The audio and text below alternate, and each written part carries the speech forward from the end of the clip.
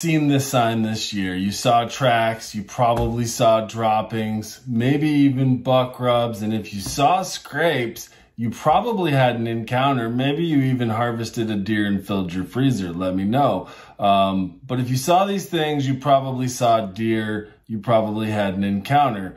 But bedding areas are where deer spend their daytime. And if you can't find bedding areas, it's really, really hard to harvest a whitetail. As promised at the beginning of this episode, browse damage always leads to bedding.